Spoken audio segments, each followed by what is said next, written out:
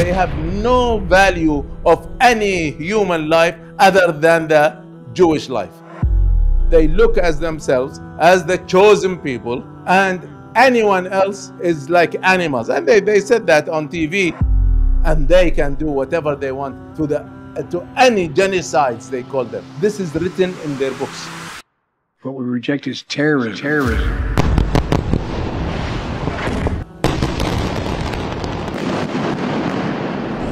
These people don't believe in justice. They do not believe in freedom, except for their own citizens. This is who they are. And that is very clearly from their actions. No one condemnation. We have not heard one condemnation about killing 2,000 children. 2,000 have been already killed. In the last 3 days, every day, 300 people are killed. 150 of them are children. This is the average that we're getting. And no one condemnation, not for even a child. That is the kind of civilization, the Western civilization is sending a message to the whole world. Let there be no doubt. The United States has Israel's back. But we have something that they don't have. Allahu ma'ana. Allah is with us. لا تحزن إن الله معنا. Do not be sad. Allah is with us. Assalamu Alaikum, Dr. Tariq Suwaidan. We are very happy and honored to have you with us as towards eternity. Thank you for accepting our invitation. Alaikum assalam wa rahmatullah. It is my honor, and thank you for having the opportunity for me to reach your audience. MashaAllah, you have a great number of audience all over the world.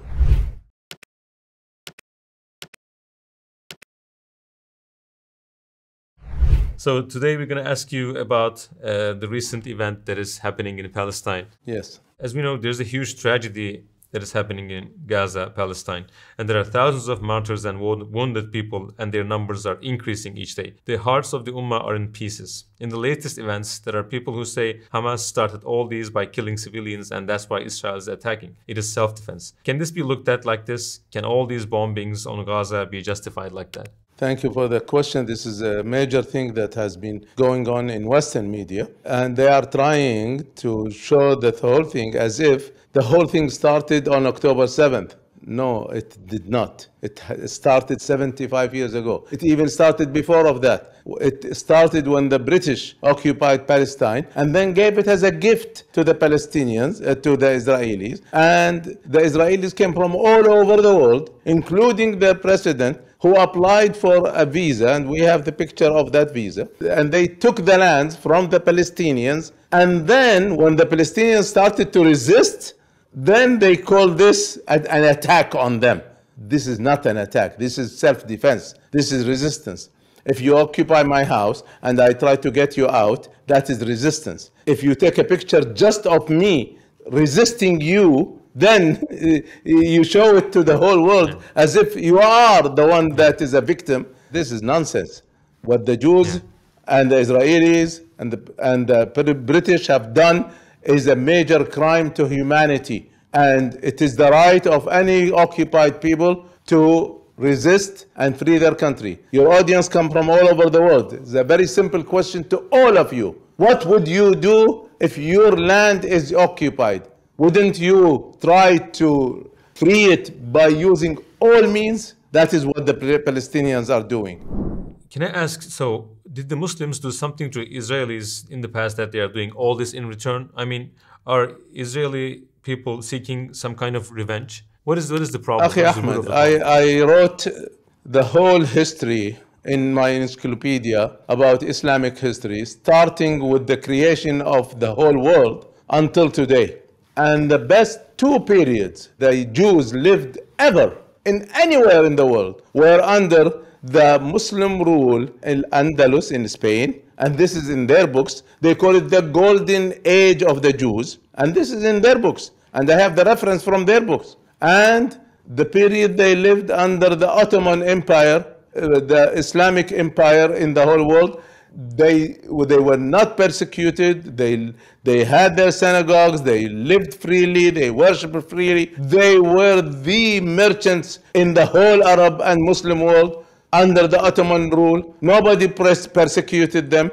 So where did this come from? It comes from them, not from us. So what root causes can we find in this, attacks to Gaza? So what do they have in their creed that they are doing all this? Are Zionists so committed to their religion, or do they have some other agenda and they use religion as an excuse for that? I wrote the Encyclopedia of the Jews, and I wrote the whole history of the Jews. I wrote the whole creed that is in their books, the Torah and the Talmud, and I wrote about their present situation in Israel.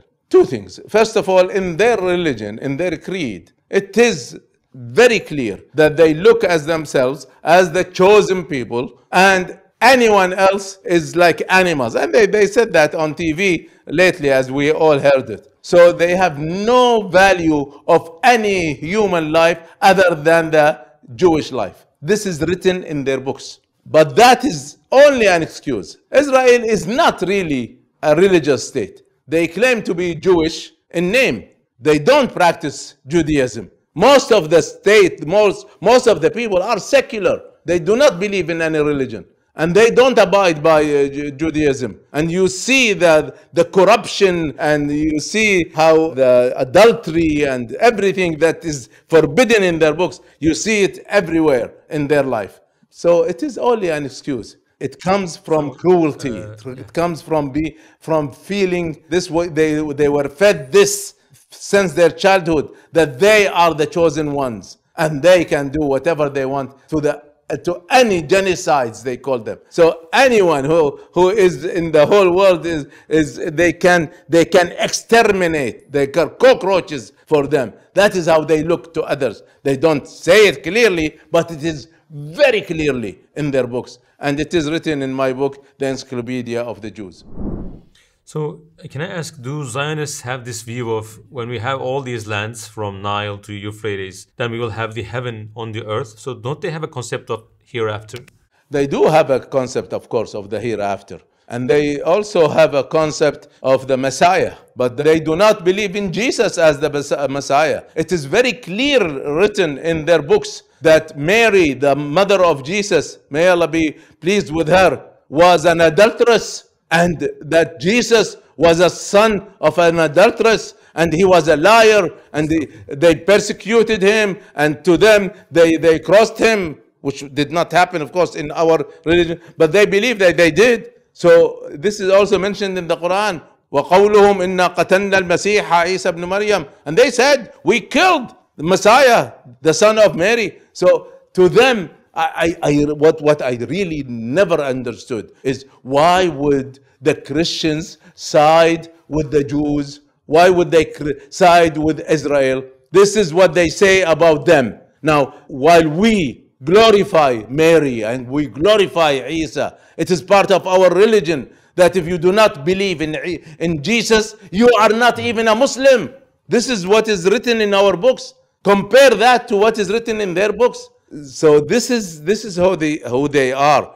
It is how they look at others, and unfortunately, this is what will happen to the whole world. They think it is the heavens on the earth, but it is not the end for them. For them, someday their Messiah will come, and with that they will control the whole world, not only the Arab world, the whole world. It is written in their books. So this is a cancer again and again. Be aware of this cancer before it spreads. So they just want to make this world their heaven, basically, right? They want to, again, we have to distinguish between the religion and the people. We Muslims have no problem with the Jewish religion. It's up to them. Sure. Everyone has the right to believe whatever they want, to pray as if they want. They build your synagogues.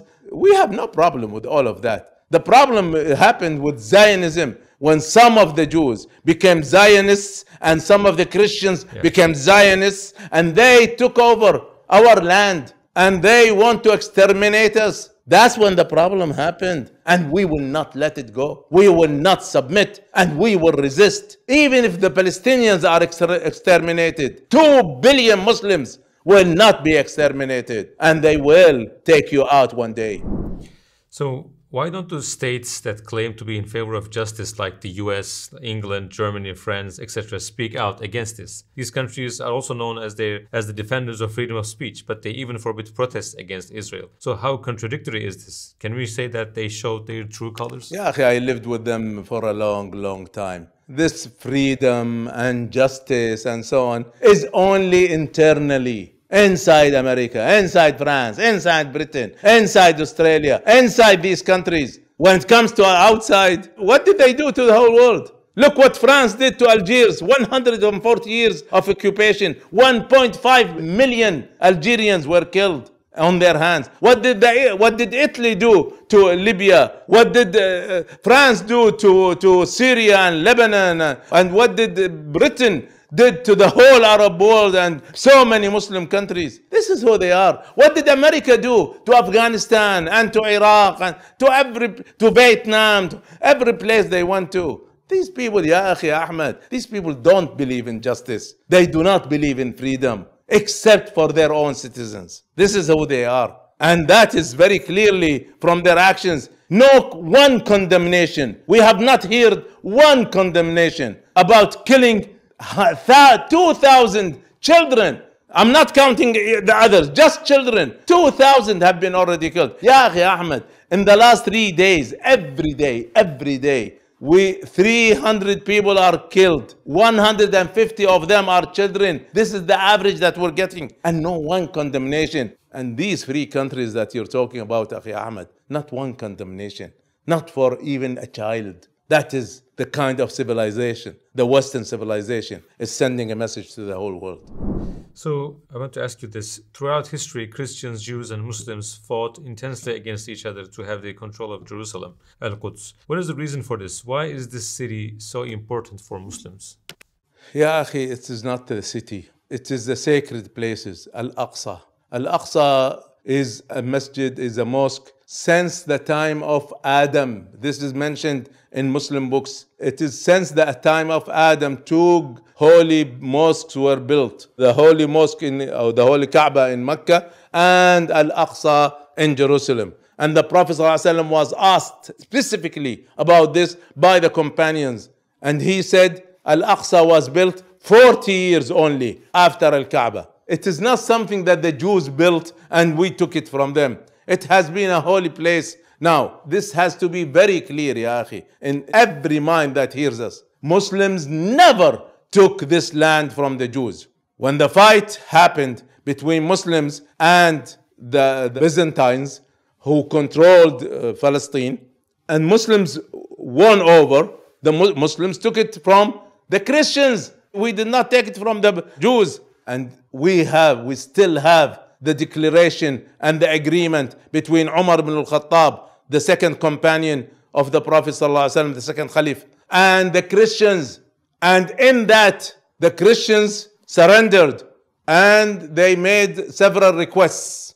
And all of them were granted to them. And the first request was they have freedom of worship. And we said, this is part of our religion. We don't compel anyone to pray the way we are or embrace Islam. In the whole of history, one person was compelled to embrace Islam. And they said something very strange to us. And they said to us that please do not let any Jew enter Jerusalem. This is their request of the Christians to surrender Jerusalem. And so Jerusalem was surrendered. They surrendered it peacefully. Muslims did not enter it by force. It was an agreement. It was a surrender by the Christians. And Muslims entered. And Ya Akhi, there was no one Jew, not one Jew in the whole of Jerusalem. Muslims, Ya Akhi, never persecuted Jews, never persecuted Christians. Christians persecuted Christians. Christians persecuted Jews throughout history, but never Muslims. So, throughout his life, the Messenger of Allah ﷺ set an example for his ummah in every aspect of life. And we know that he dealt with the Jews in Medina and eventually succeeded. If you look at his seerah, his application, what pathways should Muslim leaders follow so that this can be solved? The Prophet ﷺ used the peaceful way. See what happened, Akhi? When the Prophet ﷺ migrated from Mecca to Medina, Muslims were a majority already. And he was immediately the leader of Medina. He did not take it by force. He did not kill anyone to take over Medina. The people of Medina chose him and they accepted him, and these are the majority. So what did he do? He immediately, and it is written in details, and I have it in my books. It's in details. It's called Wathiqatul Medina. What is it? It is the Treaty of Medina. And in this treaty, the Prophet ﷺ mentions every tribe of the Jews. And he said in it that they have their houses and their lands and their gardens and their weaponry, and they have their rights of worship and trade and freedom. So he gave them all rights on one condition, that they will defend Medina. They are the citizens of Medina. See, Medina and Islam, when it establishes a state, it does not establish it for Muslims, as the Jews have started Israel for the Jews, and they treated the Arabs and the Muslims as second-class citizens if they give them citizenship in the first place. So this is an apartheid state. We are not. So it was not apartheid state. They were citizens with full rights. And among the agreement is that if the Jews are attacked, we will protect them. But if we are attacked, they will share with us. And it is written. And they all signed on it. So it was the peaceful way. And then later on, when they had conspiracies against the Prophet ﷺ that was discovered, then they were punished. And when they were punished, no woman was punished. No child was punished. No old man was punished. No one who refused the conspiracy was punished. It is only the conspirators that were punished. And that is a very clear right. So the Prophet ﷺ took the peaceful right. And even, ya akhi, we had 4 wars. When he had the first war with one tribe of the Jews, he did not attack the rest of the Jews. They went on with us for years after that. Years, not months, not days, years after that. We never had a problem with the Jews. We never had a problem since the start of Islam. Until today, ya akhi, I say it very clearly as a scholar of Islam, we do not have a problem with the Jews. We have a problem with Zionists who took our land. And we have the right to free our land and resist. And that is the right of any person in the whole world. So again, it is always the peaceful way. And we are willing, by the way, we are willing to go back to living peacefully with them. They are the ones who are refusing peace, not us. So do you see any information about the end of Israel in the Quran or in the Hadith literature? It is very clear that there is a battle between us and them. This is mentioned in the Quran. There will be 2 major battles. And by the way, in each battle, this is not one of them. The first battle has not started yet. It is mentioned in the Quran. It is mentioned very clearly in the Quran that we will enter Al-Aqsa and they will take it back and we will enter it again forever. This is all mentioned in the Quran. وَلِيَدْخُلُوا الْمَسْجِدَ كَمَا دَخَلُوهُ أَوَّلَ مَرَّةٍ. The believers will enter the mosque the same way they entered it the first time. So we will enter it twice. But by the way, the Quran does not say it is the end of the Jews. It is the end of their state, but not the Jews. And it is mentioned in the Quran that the Jews will continue. It is mentioned in the hadith of the Prophet ﷺ that the Jews will continue. We have no problems with the religion and the Jewish people. We have a problem with this Zionist state, apartheid state that took our land from us and took our holy mosques, and they provoked our masjid every day. Why did these events of October 7th happen? Every day they were provoking us by entering our holy masjid, holy mosque, continuously day after day with these fanatics. And we have warned them and warned them and warned them. What would we have to do? Just submit to them and let them have our holy mosque? We will never. Muslims will never submit that. As Muslims, unfortunately, we are helplessly watching these events at home, individually. So what would you say to a Muslim who asks, what can I do as an individual? We are not helpless, ya akhi. Alhamdulillah, we are not helpless. But as individuals, we can do a lot. Wallahi, ya akhi. Since 1967, we came back also so much on media. What you are doing is wonderful. What the young generation is doing is wonderful. Before, in the previous years, it was TVs that controlled the news. Today, it is social media that is controlling the news. At that time, they were able to deceive the whole world. Today, everything that is happening is recorded and transmitted to the whole world immediately. For the first time, ya akhi, we see an army in the social media that is facing the Western media. For the first time, you're doing wonderful job. The young men and women that are tweeting and writing and putting on Facebook are fighting back. I have 18 millions, and Facebook and Twitter had limited me. Today, only 1,800 can see my posts. But what do? I take my posts after I put them on Facebook and I send it to people like you, young men and women, and they translate it and they post it. Wallahi, the 18 millions became hundreds because of young men and women like you. You cannot tweet, you are not helpless. You cannot donate, you cannot helpless. You cannot make dua, you are not helpless. They have a lot of money. They have a huge media machine that is trying to distort reality. But alhamdulillah, our media machine is growing because of you. And our wealth is growing because of the generosity of the rich men and women in the Muslim world, and the young men and women, and the poor men. Even the poor are donating. So everyone is sharing in this battle. But we have something that they don't have. Allahu ma'ana. Allah is with us. La tahzan. Inna Allah ma'ana. Do not be sad. Allah is with us. Dr. Tariq Suwaidan, thank you so much for your answers. We learned a lot from you, and may Allah preserve you. And inshallah, we can meet in person as well. So may Allah give barakah to all your efforts for this deen. Thank you, and your team, mashallah, you're doing wonderful work. By the way, I have a book about jihad. And in the book of jihad, I mentioned that jihad is not only carrying a weapon. Jihad is also carrying a microphone like you. Barakallahu feek. Jazakallah khair.